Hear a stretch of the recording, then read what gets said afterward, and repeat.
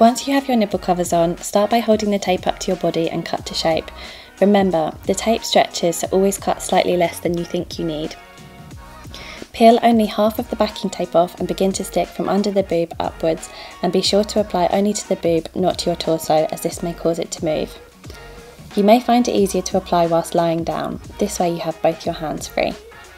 From there, apply the tape all the way across to bring both boobs together.